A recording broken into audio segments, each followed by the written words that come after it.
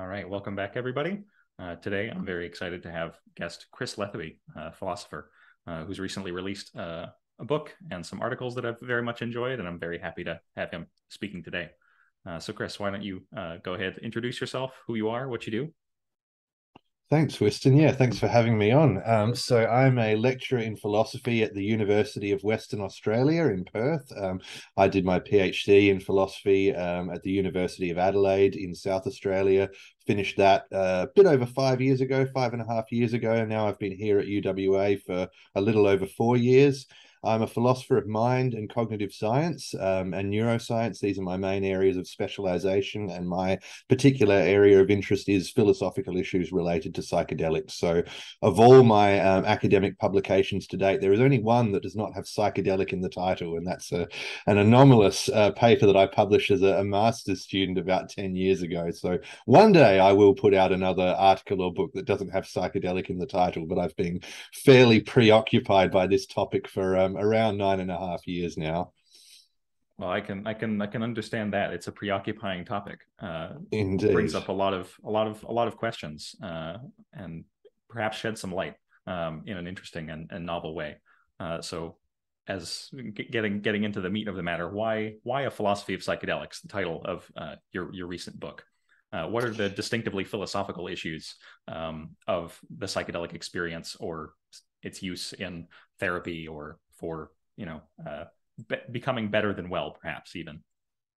Yeah, so I mean, there would be a justification for a philosophy of psychedelic experience or of psychedelic science or of any of these kinds of things that would not need to cite any particular properties of psychedelics, right? So one could, and some philosophers have treated psychedelics as just another source of evidence for the philosophy of mind, right? So to understand how the mind functions in its normal or healthy state, we can look to unusual, abnormal, pathological conditions. There's been a rich history of this in philosophy of mind, a tradition known as philosophical psychopathology in the last few decades. One could also look at the recent use of psychedelics in psychiatry and in neuroscience as an object of interest for the philosophy of psychiatry and the philosophy of science, asking how does psychedelic assisted therapy fit in with existing issues, philosophical issues that arise in psychiatric research and treatment, or how does psychedelic research, psychedelic neuroscience fit or otherwise with philosophical theories about scientific explanation and reduction and this kind of thing. But psychedelics themselves and the psychedelic experience have features that are more directly philosophical. So it's something that several people have noted over the years that, in particular, Benny Shannon, the psychologist and philosopher who wrote a book on ayahuasca, notes that people who have psychedelics very often start not only asking distinctively philosophical questions, but espousing recognizable philosophical positions, even when they have never had any training or education in philosophy or displayed any prior interest in these questions. So there is, it seems, something about these experiences, the experiences induced by psychedelics, especially at high doses, that really gets people asking fundamental questions, or the experience seems to them to have implications for fundamental questions about the nature of knowledge, the nature of existence, the meaning of life, and this kind of thing. So it's an obvious application for philosophy to turn our attention to these experiences and the implications they seem to have, and to try in a rational, critical manner to address the question, do these experiences really have the implications people think they do? And the particular set of issues that I've concentrated on the most, I mean, as I said, I'm a philosopher of mind and cognitive science by training, but funnily enough, the set of issues I've concentrated on the most have been epistemological. So, epistemology, the theory of knowledge, and from a philosophical standpoint, I think one of the most striking things about psychedelic experience is how often people claim to gain some kind of knowledge from it. And this is especially surprising if you're operating with the sort of conception of psychedelics that has been dominant in Western culture for several decades now, this conception of them as hallucinogens or psychotomimetics. So when we hear about drugs like LSD or psilocybin in magic mushrooms, our central conception of what they do is that they make you see things that aren't there, or they make you believe funny things. They take you out of touch with reality. Whereas people who take these drugs in moderate to high doses, especially in controlled conditions, clinical, therapeutic, religious settings, overwhelmingly have the opposite view, that the experience actually gets you more deeply in touch with reality, that it's a source of knowledge rather than delusion and error. And so, yeah, given not just the conception of psychedelics, but the conception of mind-altering drugs in general that we have in Western society, the idea of gaining knowledge about the self, about the world, about the nature of reality from a drug-induced altered state of consciousness is very provocative. So that's one of the main reasons why there is a need for a philosophy of psychedelics. Especially as more and more members of our society, and perhaps ourselves, believe that there are real epistemic benefits, that in some sense, some of the insights in altered states of consciousness induced by psychedelics or otherwise are in fact veridical. Yeah, that's right. So, I mean, the idea that psychedelics are a source of genuine insight has been a relatively fringe countercultural view in mainstream Western society and global society. Of course, there are societies that, have long-standing traditions of using psychedelics in religious contexts, in spiritual, medicinal contexts, explicitly as sources of knowledge. But, in the cultural context in which I work and operate, yeah, the idea of psychedelic experience as a source of knowledge has been fringe and countercultural for a long time. And as you say, with the kind of psychedelic renaissance, the explosion of medical, scientific, public interest in these substances, the proportion of people who hold this kind of view is growing. So yeah, I think it is a very good time for a critical evaluation of both of this view that psychedelics can be sources of insight and of the long-standing mainstream view that they are sources only of error and delusion, right? Both these views need to be subjected to a critical evaluation.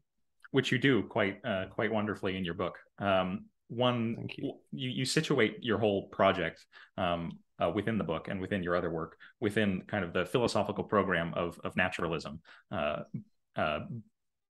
You make the distinction between methodological and metaphysical naturalism, and in the book, if I recall, you're primarily committed to methodological naturalism, although I assume you're also metaphysically on that page as well. Yeah. So it's both, really. I mean, yeah, methodological naturalism at a first pass is just the idea that philosophy should be continuous with the sciences, and that the natural sciences in particular are our best guide to what reality is really like and to what really exists. And so it's the denial of the idea that there could be such thing as a first philosophy, as they call it, a kind of philosophy that is prior to and independent of scientific knowledge, and that could sort of sit in judgment on the knowledge gained in the sciences. I mean, it doesn't mean that philosophy loses its critical edge, but it means it takes its place as part of an overall multidisciplinary effort to understand the world and what it's like and our place in it. And one of the fundamental constraints on every part of that multidisciplinary enterprise is consistency with an adequacy in light of the empirical evidence gathered using rigorous experimental observational methods. So that's methodological naturalism, philosophy and the sciences integrated, and where possible and where relevant, philosophical conclusions and philosophical arguments not just consistent with, but ideally based upon and integrated with our best scientific evidence and theory. And then metaphysical naturalism, I think, is even more relevant perhaps to this whole project of understanding psychedelics. It's hard to define. So the slogan is "the natural world is all there is," which is not very informative unless you know what natural means. And so then we get all kinds of definitional questions. But a lot of people treat it as essentially equivalent to a generic sort of materialist or physicalist worldview. So the idea that everything that exists is wholly sort of physical or material in character. And in particular, because of course you can get thorny issues about defining material and physical as well. This is philosophy for you, but you can define it negatively as the idea that mind or consciousness is not fundamental in reality, right? That whatever the foundational stuff of reality is, it's going to turn out to be non-minded, non-mental, non-conscious, and that the mental, the conscious, the experiential is a latecomer on the evolutionary scene. It's something that develops ultimately out of the complex arrangements of non-conscious, non-minded stuff. I think that's the sort of idea that, even if it's hard to define in positive terms what it is for something to be material or to be physical, that's the sort of view that most people who call themselves materialist or physicalist are expressing, I think. And that's basically what I mean by metaphysical naturalism. So no disembodied minds, no transcendent minds, no universal minds, no cosmic consciousness, no spirit world, no God, no gods, this kind of thing. Yeah. Which is an interesting stance to take with regard to the psychedelic experience, because for many people who take these substances in controlled or uncontrolled settings, what they often come out with are experiences as though, although they believe them to be vertical experiences, of a cosmic, all-embracing kind of idealist world picture that they believe to have, directly experienced, directly apprehended. And in the context of a therapeutic setting, sometimes that seems to be a mediator of therapeutic benefits. So maybe you could say something about what you call the metaphysical hallucination account or theory. I forget the exact phrasing. And the comforting delusion objection.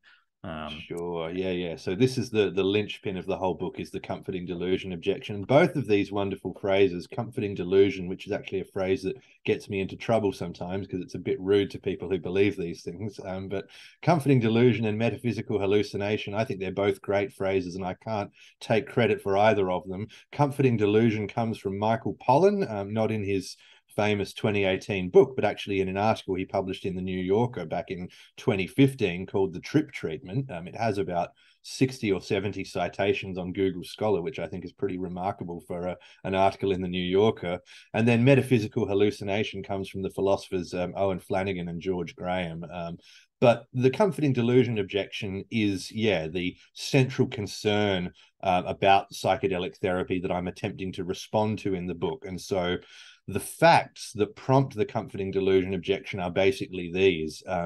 Evidence gathered in clinical trials over the last 30 years or so shows pretty convincingly that classic psychedelics, so serotonin 2A agonist psychedelics like LSD, psilocybin, DMT, and mescaline, can be given safely in controlled conditions when due care is taken, both to healthy volunteers and to people with various psychiatric conditions. And that when these drugs are given in moderate to high doses to people with various forms of anxiety, depression, addiction, usually in conjunction with some form of psychotherapy, the result is typically a large reduction in symptoms that lasts anywhere from weeks to several months to even years after sort of 1 to 3 experiences. So this is this model of psychedelic assisted psychotherapy, 1 to 3 moderate or high doses of a psychedelic under supervision in controlled conditions, and usually combined with some form of psychotherapy. And it's regarded by many people as, a very, very promising new sort of potential breakthrough in psychiatric treatment.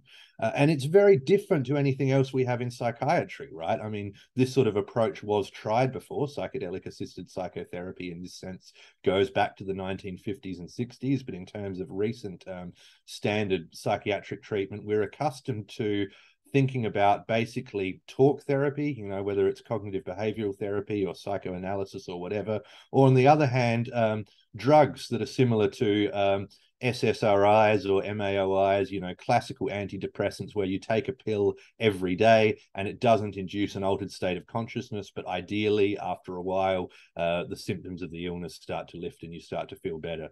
Well, this is different because you're taking people and plunging them into a radically altered state of consciousness, and the evidence suggests that, as long as you've got the preparation and everything in place, immediately after that altered state of consciousness, it's sort of a 1 or 2 or 3 shot affair, but very often after a single experience, the symptoms decrease dramatically. So it's very different to what we're accustomed to. And this raises all sorts of questions, not least of which is, how does it work?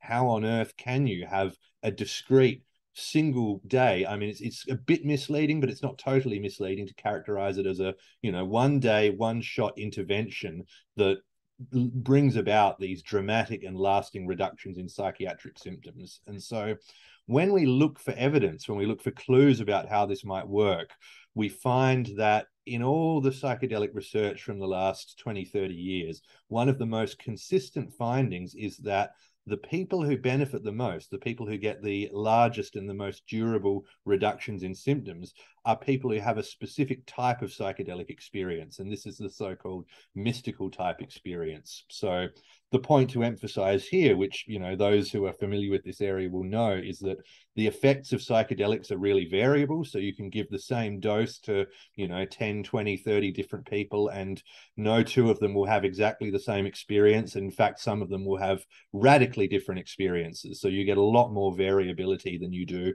with other psychoactive drugs. The nature and the content of the experience is heavily influenced by the person's state of mind, the environment they're in, and these kinds of things. But what you find is that in conducive conditions, at sort of moderate to high doses, around maybe anywhere from a third to 2/3 of people, when you give them questionnaires to fill out afterwards, satisfy the psychometric definition of a so-called complete mystical type experience. And so this is a construct that's been developed in psychology of religion based on the work of psychologists and philosophers like William James and Walter Stace.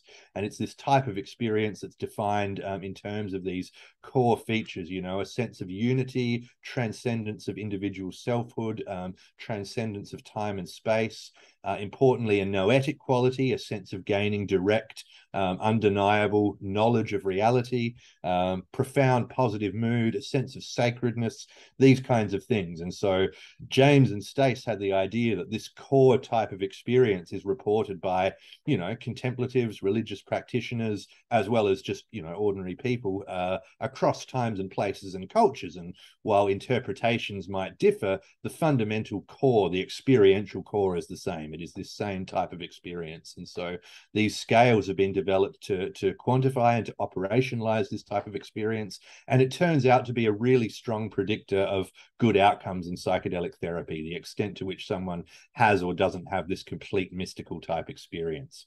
So if you're a naturalist, a metaphysical naturalist like me, like Michael Pollan, you look at this kind of broad brush picture and it looks a bit worrying, and you might be inclined to ask exactly what Pollan asked in that New Yorker article: is psychedelic therapy simply foisting a comforting delusion on the sick and dying? So the worry is basically that, you know, if you think, and I do, and Pollan does, that, you know, we've got good arguments and good evidence for believing a materialist or naturalist worldview, then on the face of it, it looks like this new breakthrough in psychiatric treatment works precisely by inducing what Flanagan and Graham call metaphysical hallucinations, right? So, okay, low-dose LSD might give you visual hallucinations. You might see the walls melting, and maybe you see, you know, faces in the carpet or whatever. You see things that aren't there. Flanagan and Graham say at high doses, LSD and psilocybin give you metaphysical hallucinations. You have experiences as of the ultimate nature of reality being something that really it isn't, namely being made of some kind of unified, boundaryless, sacred, timeless, spaceless cosmic consciousness. And it looks like that sort of experience is what predicts good outcomes. So the obvious kind of picture is, well, especially when you consider that the best studied use, therapeutic use of psychedelics is in palliative care, as in the treatment of anxiety, depression, existential distress in people diagnosed with a terminal illness. The obvious story is, well, you give people the drugs, they have the metaphysical hallucination, it's so powerful, it's so overwhelming, it's so compelling that they believe it, they come away with this extremely comforting picture. You know, Alan Watts called it a joyous cosmology, this picture of the universe that you get from psychedelic-induced mystical experiences. And then having this conviction, you know, it's not just like a religious belief that someone might get through kind of intellectual reasoning or through indoctrination or upbringing or whatever. It's got this backing of this profound experiential conviction. You know, people don't just believe it, they've seen it, they've experienced it for themselves. And so it has this incredibly uplifting. This is the story, right? This is the kind of prima facie picture. Believing in this joyous cosmology on the basis of apparently direct, authentic, first-hand experience has this profoundly uplifting, beneficial, restructuring effect on the person's psychology. And that, the adoption of this non-naturalistic, non-materialist metaphysical belief is the main active ingredient in the therapy. And so then you have a few questions that arise philosophically. So one is this really what's happening? As an empirical matter, is it true that psychedelics make people believe in cosmic consciousness or God or whatever it is, and that is the main agent of change? Because that phrase of Pollan's, comforting delusion, right? So he doesn't mean the word delusion in a clinical sense, but delusion, I think, there just means false belief. So it's the idea that it is a false belief, but a comforting false belief. So that also incorporates the idea that it's the non-naturalistic metaphysical belief that is the main driver of therapeutic gains. So there are two questions. Does it really induce these beliefs? And if it does, are they the main thing doing the therapeutic work? And then there's an ethical question that comes along for the ride as well, which is, well, does it really matter that much? Is it such a bad thing? Is it a terrible thing, or is it a slightly bad thing, or is it not a bad thing at all to be alleviating people's suffering by inducing unshakable false beliefs and metaphysical hallucinations? And importantly, you want to deny both that kind of joyous cosmology picture is correct, but also that that's not what is actually doing the legwork in the experiences, both the therapeutic benefits and then in many cases in the actual phenomenology of people. That not everyone has a psychedelic experience and comes away with a belief in a joyous cosmology, or even if they do have such experiences, they may not assent to it and still gain the psychological and behavioral benefits mediated through instead this kind of complete mystical type experience, which may or may not come along with these metaphysical beliefs, which are importantly false from a naturalistic perspective. That's right. Yeah. So it all gets a bit complex because there are a few apparent implications that I want to deny, right? So ordinarily, we would assume that if a person has an experience as of a cosmic consciousness or divine reality under psychedelics, then they come away believing it because these experiences are reputed to be so powerful and so overwhelmingly convincing. Evidence suggests that's not the case, right? Some people do, but some people take a more agnostic or critical attitude. We might assume that if a person does have such a conversion, does have such a belief change, then that's the main thing that's responsible for any psychological benefits they might enjoy. I want to deny that too, right? I think when those belief changes occur, they can have some beneficial psychological effects. They can contribute to the therapeutic process, but I don't think they're the main thing driving it. And crucially, and this is one of the things that you need to dig a bit into the psychedelic clinical research to really appreciate, we might assume that if someone has ticked the psychometric boxes for a complete mystical type experience, then they had a metaphysical hallucination in Flanagan and Graham's terms. In other words, they had an experience as of some kind of immaterial or non-natural reality.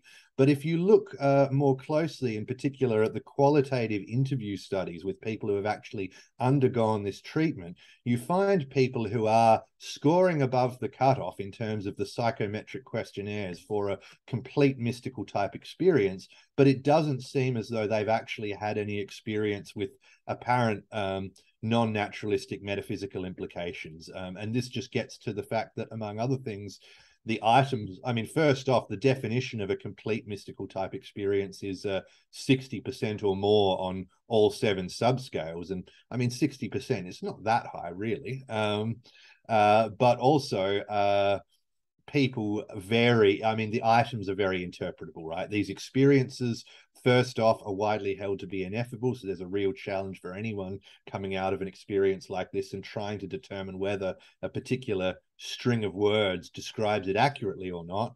And then the particular things that these sentences are describing, like, you know, awareness of ultimate reality, feeling that I experience something profoundly sacred and holy, they are very, very interpretable. And you know, the fact that this construct does so much good work in psychedelic science, I think, suggests that the construct, because I don't want to be down on the construct of a complete mystical type experience here. I think the evidence suggests that it is actually latching onto something psychologically real, but I think it casts a broader net than the idea of mystical experience that people like William James and Walter Stace were operating with, right? I think it's not the case that every experience that is classed as a complete mystical type experience by these psychometric methods would be something that James or Stace would have identified as a full-blown mystical experience.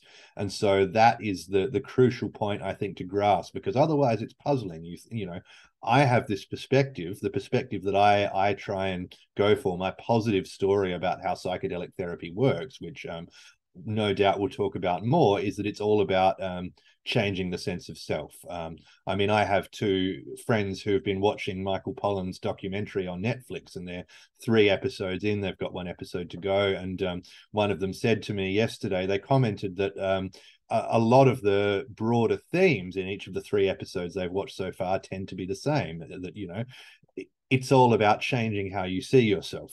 And I went, oh yeah, that's what I sort of spent 100,000 words trying to say, you know, and I sort of, you know, I plagiarized Pollan a bit there too, because that's a point he brings out very strongly in his book, that all the different factors in psychedelic therapy that seem to be linked to good outcomes, they all somehow come back to the sense of self. You know, you look at things like mystical experience and insight, emotional breakthrough, feelings of awe, they all have some interesting connection to the sense of self. So yeah, I was a bit inspired by Pollan, and then in the book, in a sort of philosophical and cognitive neuroscientific context, I try and defend the hypothesis that this is the main mechanism, this is what's really doing most of the therapeutic work.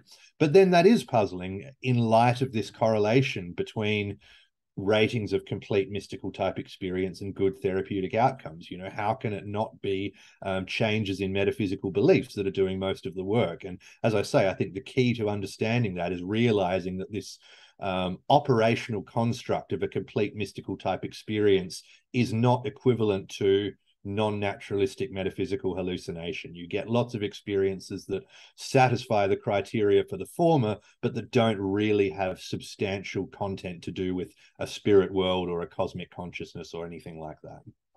So what you want to say is that one can have a complete mystical type experience, psychedelically or otherwise mediated, in which the self partially or completely unbinds, and that in some sense this is epistemically relevant. It's not delusion. And by rendering, you know, you talk a little bit about you know, self-modeling, that unbinding those phenomenal models of the self and the environment and the boundaries between those things has important epistemic as well as therapeutic psychological effects. And so maybe you could riff off of that.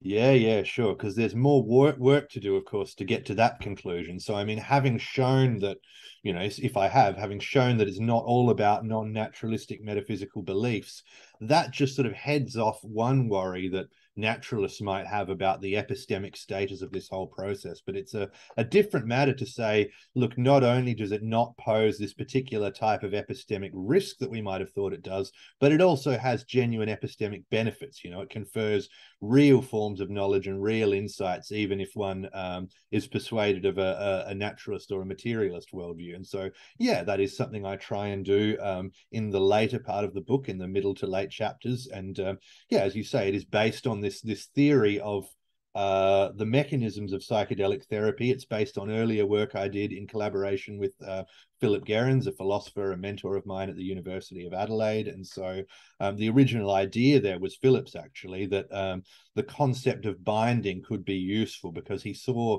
a connection between this work in psychology suggesting that a central function of self-representation. So these psychologists, Swee and Humphreys, were interested in this question. What use is it for humans to have a representation of the self? You know, it's pretty widely accepted in philosophy and psychology and neuroscience that one of the things the brain does, as well as building models or representations of the external world and the body, is it also builds models or representations of the self. And there's a few different possible answers to this, but this is the question that Swee and Humphreys were interested in: is what is the function of the human self model or self representation? What does it do? And their story in brief is that one of its main functions is to integrate information. So they use this concept of cognitive binding, which has been around for a while in cognitive science and neuroscience. And it's basically the idea of integrating representational parts into coherent representational wholes. So when we see a visual object, we've got different features like the color, the shape, the motion, the location being processed in different areas of the visual cortex, presumably using different algorithms. And yet somehow in experience, they all come together as this unified object. We experience all the properties as belonging to a single substantial underlying thing that persists through time and that can persist despite changes in its properties. And so the question is, well, how does this happen? And this is what the idea of binding is. It's, you know, there are different theories about how it's actually done, but it's just whatever process integrates these separate representations into a coherent, larger, complex representation. And so Swee and Humphreys applied this idea to self-modeling, basically working on the basis of a whole lot of evidence that information integration is enhanced when self-reference is involved, right? So information that is relevant to the self tends to be integrated or bound preferentially relative to information that is not related to the self. And this is across all sorts of different tasks, different sensory modalities, and so on. So they synthesize this large body of evidence and come up with this concept of self-binding. And they say, you know, even though we have this diversity of ways of modeling the self that many theorists have noted, we've got the narrative self, the bodily self, the social self, blah, blah, blah. They say, nonetheless, there is this core self-representation, a key function of which is to sort of serve as an integrative hub for self-relevant information across different timescales, modalities, tasks, levels of processing, whatever. And so Philip's idea was to say, well, you know, we can combine this with insights from the predictive processing or predictive coding theory of brain function to get some purchase on what it is that psychedelics do to the self and how psychedelics bring about these experiences of ego dissolution or ego death or whatever. And so, yeah, we built up this theory, basically taking the concept of self-binding from Swee and Humphreys and then looking at the predictive processing theory of brain function, which is this very exciting, very influential theory at the moment that kind of says the brain is a prediction machine, and the whole modus operandi of the brain is to build these complex hierarchical models of the world and use them in a top-down fashion to generate predictions or best guesses of the incoming sensory input. And the idea is that any input that is predicted successfully just gets cancelled out. You know, it's not news. The signal doesn't need to travel any further up, and it's only the prediction errors, the unpredicted inputs, that kind of keep traveling up through the processing hierarchy and need to attract further attention. And maybe the model needs to be updated, or maybe we can ignore this particular error because the conditions are noisy or uncertain or whatever. And so basically our thought was that this picture of brain function provides a very nice explanation of how this process of self-binding might work, right? So how is it that the brain integrates all this information about me, you know, information coming from interoception about the internal condition of my body, visual information when I can see my body from the outside, social information, emotional information, memories of things last week, 10 years ago, whatever. How does the brain attribute all of these things to this single underlying thing that we experience called me? And there is a predictive processing account of how cognitive binding in general works, this integration of representational parts into representational wholes, which is that it's basically just a function of this top-down form of processing. You know, you have these going through a fair bit of, you know, complex stuff fairly quickly here, but you have these hierarchically structured models, and the further up you go, the more and more abstract you get, right? So lower levels of the system might be modeling some fairly concrete properties like, you know, color and shape and things like that. And then as you get further up, the models are dealing with increasingly sort of abstract things over larger spatiotemporal scales, such as, for instance, objects that persist through time, you know? And so you've got the seagull, you've got your perception of its kind of parts, its wings, its beak, its head, its colors, its shape, its position. But all these properties change, you know, kind of it moves, it goes from place to place, it changes its position, whatever. And yet you still have the experience as of a single object, a single entity that underlies all the properties and persists through their changes.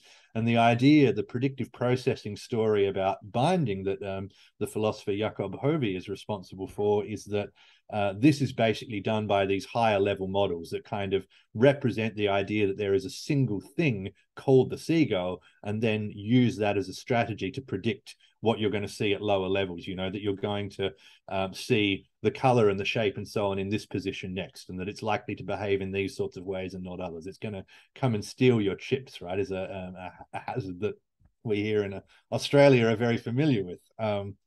Yeah. So and so our idea was, well, you can apply the same thinking to the self, right? It's a much higher level, more abstract, more pervasive thing, but all of this kind of perceptual information, emotional information, conceptual, narrative, autobiographical information relevant to the self is all integrated or bound together by this high level model that the brain creates of this single, simple, underlying, persistent entity called me. And so a lot of the ideas here are, you know, from Buddhism via Thomas Metzinger. So there's nothing terribly original. But yeah, we're sort of situating it in the context of this idea of self-binding and predictive processing theory, and then using that as a framework. And then the idea is, well, what psychedelics do one way or another is they seem to disrupt the coherent functioning of the neural systems that have been linked to self-representation. So a large body of evidence points to, in particular, these two systems, the default mode network and the salience network, as being involved in different aspects of self-modeling or self-representation. And psychedelics seem consistently to alter the functioning of those networks, you know, maybe to decrease the activity of their constituent regions or to decrease their coherence, their distinctness from other networks. And so our story then is that what this does is, among other things, it disrupts this process of self-binding, the process whereby the brain integrates, you know, of all the information it's processing, of all the stimuli, of all the representations, it picks some of them but not others, and integrates those ones and says, these all belong to this thing called me. And in so doing, it also draws a line. It draws a boundary around those and said, well, the other things that aren't part of this model are not me. They don't belong to this unitary underlying entity. And so that process of binding, which is simultaneously one of integration and segregation, you know, bringing all the selfie things under the banner of one entity and then shutting everything out of that camp, that gets disrupted to one extent or another. And the thought is that disruption to that process of self-binding can explain many of the different effects of psychedelics, you know, more and less dramatic, you know, bodily effects, narrative effects, therapeutic effects, metaphysical effects. Lots of them could be explained in terms of a disruption to this basic process of self-binding. And that disruption to that basic process of self-binding, that distinction of the very basic phenomenological distinction of subject and object, of me and not me, of my body and the environment, as many people who have undergone the psychedelic experience know, that blurs or dissolves. You know, drug-induced ego dissolution. The dissolution is quite literal. That's right. Yeah. But importantly, you know, this could all just be a curiosity. So, you know, the representations of the self in psychedelic experience or meditation, so they get disrupted, so they get dissolved, and then so what? It's the so what being that there seem to be more and more studies coming out, immense therapeutic benefits and perhaps and moral benefits even, to this That's right. undergoing this Yeah. experience. There are philosophical, ethical, and behavioral ramifications of undergoing these experiences. Yeah, and epistemic ramifications, which is what you Exactly. originally asked. And so that's what we need to come to is, yeah, how does this process?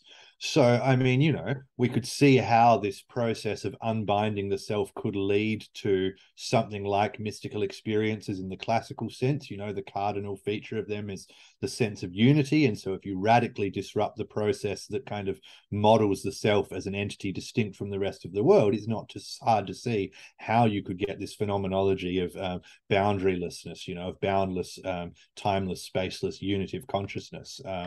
And so that gives you some idea of how it might lead to the things that I, as a naturalist, want to call epistemic risks or epistemic harms.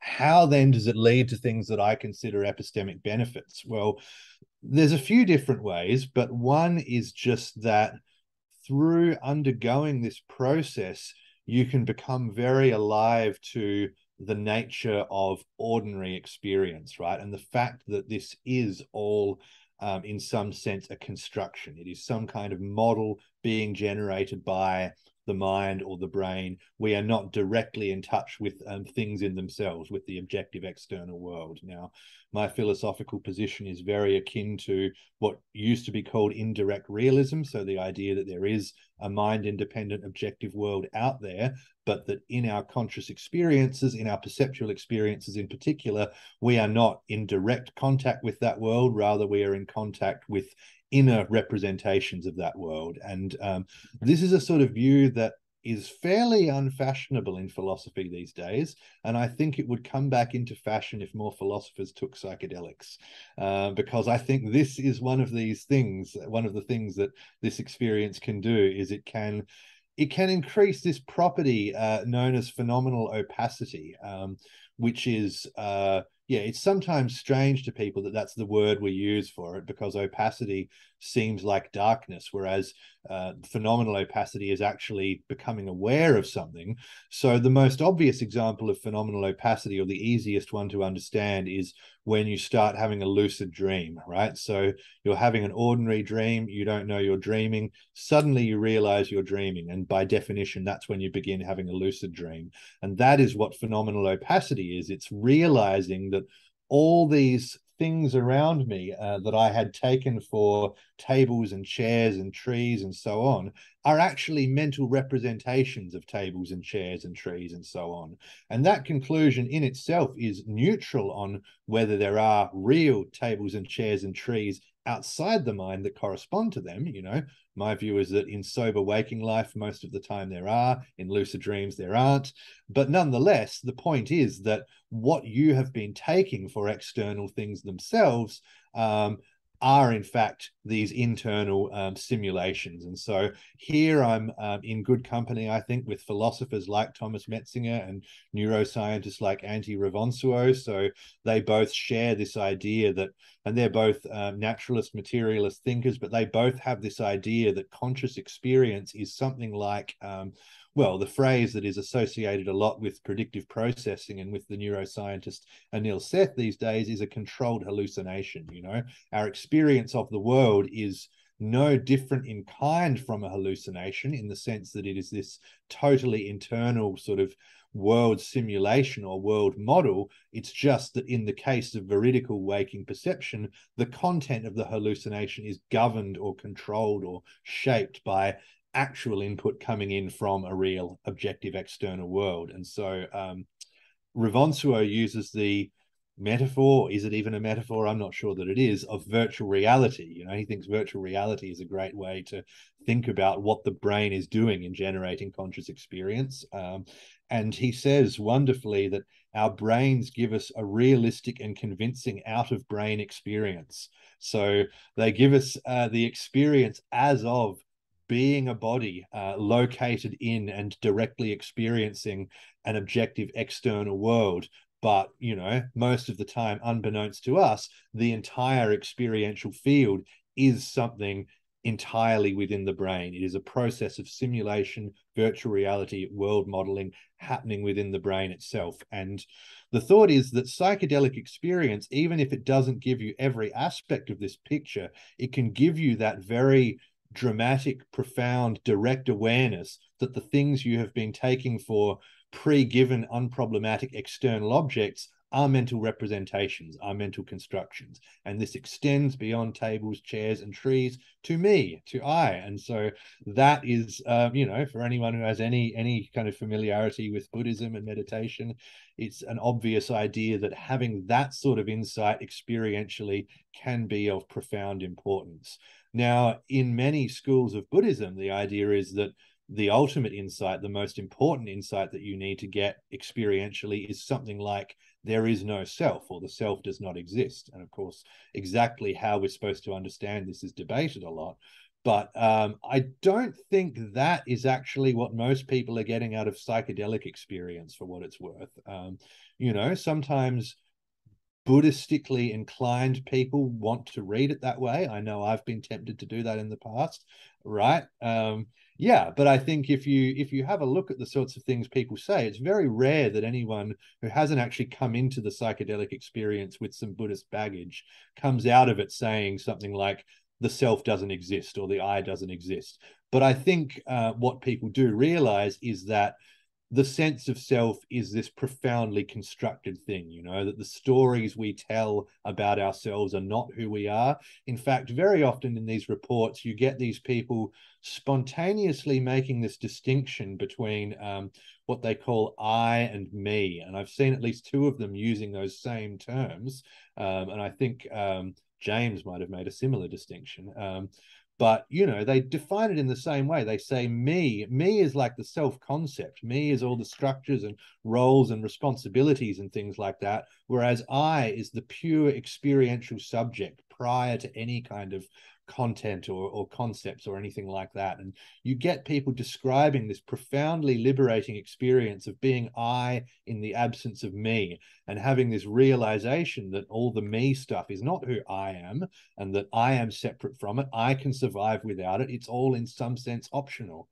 And so these are the kinds of things. And I think you also get, the question of veridicality becomes a bit more complex. But of course, people very often report psychological insights as well, autobiographical insights, sort of recovered memories and insights into their relationships and into the causes of their mental health problems or their life problems or whatever. And I think, there is some hard work to be done in figuring out how often these sorts of things are veridical, but I think very often they are.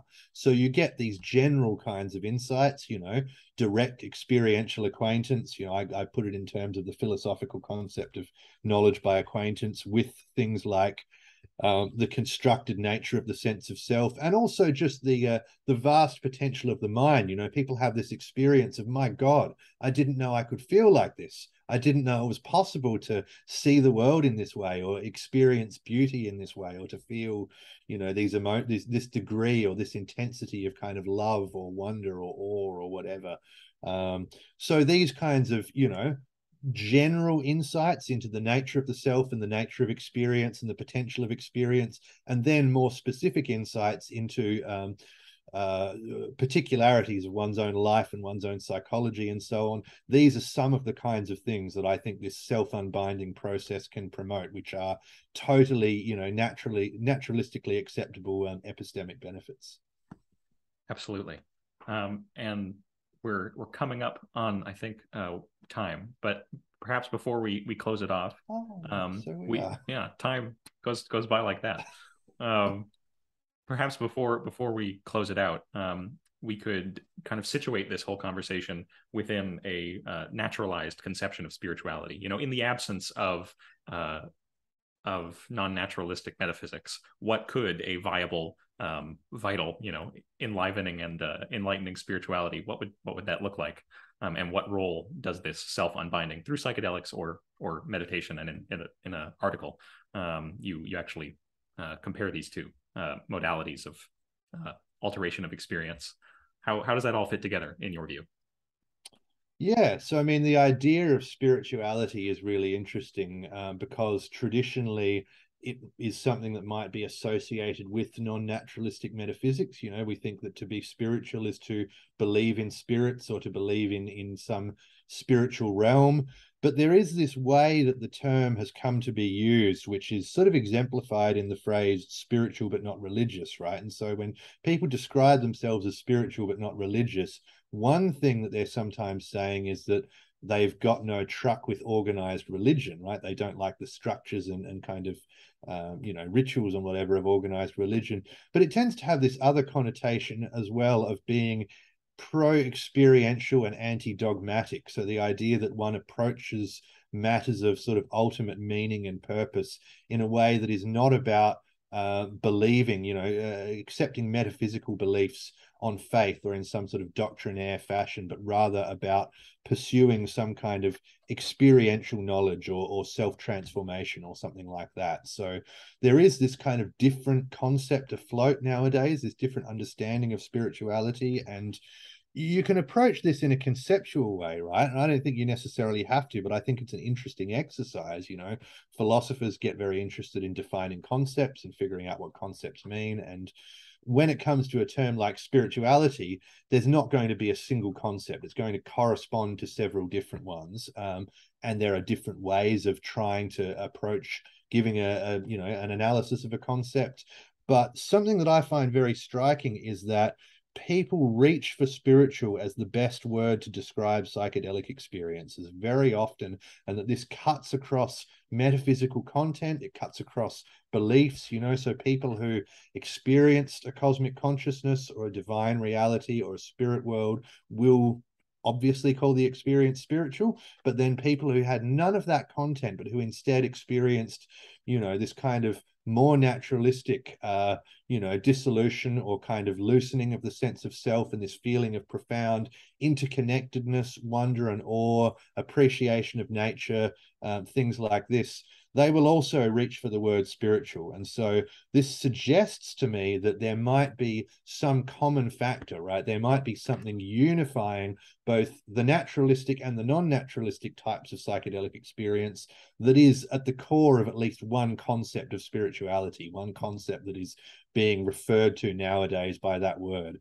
And I think if you look and do a bit of analytical work, the most plausible idea is that it is this disruption to the sense of self, that when you get profound disruption to self-binding processes, and so I borrow from the philosopher Iris Murdoch the term unselfing. She had an interest in Zen, and she kind of has a famous passage where she describes these experiences of sort of suddenly being taken out of yourself by the beauty of nature, and cleansing your mind of selfish care and worry by this rapt attention and absorption in, it's a kestrel in her example, a hovering kestrel outside the window.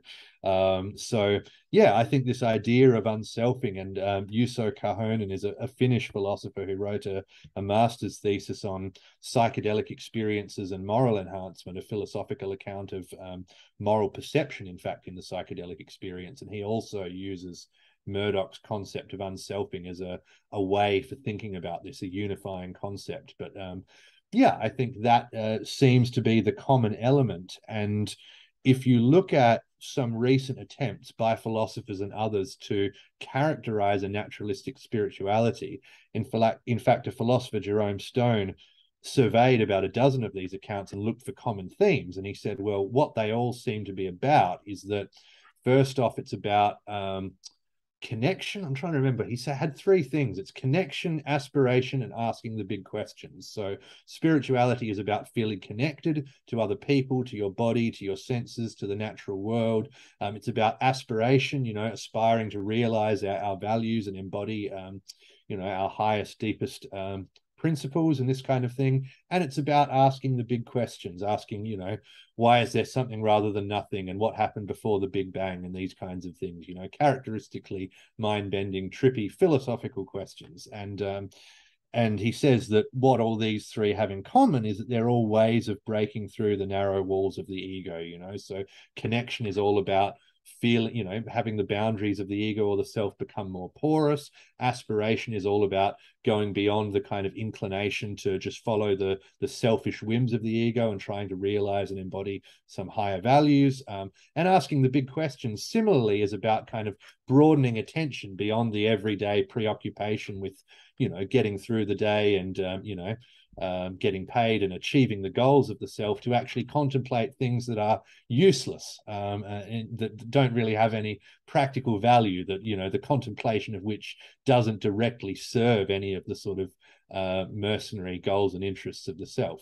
So, and I think that picture maps onto psychedelic induced unselfing and self-unbinding really neatly. These are all just textbook phenomena that people describe in psychedelic sessions. And of course, there is huge overlap with meditation as well. People who practice Buddhist and other forms of meditation. And again, whether people are practicing Buddhist meditation in more traditional religious contexts or in more modernized secular contexts, whether people's psychedelic experiences have some kind of non-naturalistic metaphysical content or whether they don't, this seems to me to be the core, is this process of unselfing, self-unbinding that leads to these kind of characteristic symptoms of connection, aspiration, and asking the big questions. So that's my kind of take on what a naturalistic, psychedelically informed and meditatively informed naturalistic spirituality might be about. Thank you. Thank you for the overview, and thank you so much for taking the time to come on and talk about your wonderful work. I really encourage everybody listening, go check out Chris's book, Philosophy of Psychedelics. And also, I apologize, I'm forgetting the name of the article that was published in the recent anthology. Also excellent, comparing psychedelic phenomenology and meditation and situating that within predictive processing. Check out both of those. Do you remember the title? Well, the book is the Routledge Handbook of the Philosophy of Meditation, edited by Rick Repetti. So yeah, my chapter is in there on psychedelics and meditation, and there's a whole heap of other excellent chapters on philosophy and meditation as well. Yeah. Well, is there anything we didn't cover that you'd like to add in here at the end? So many things, but nothing specific that springs to mind. This conversation, I mean, you wrote a whole book. This conversation could have gone on for hours. There's so much to discuss, and I'm glad people are doing the work to make sense of these wacky and wild and wonderful experiences. Absolutely. And, bring it all together. So thank you so much. My pleasure. Thanks, Weston. Thank you all for listening.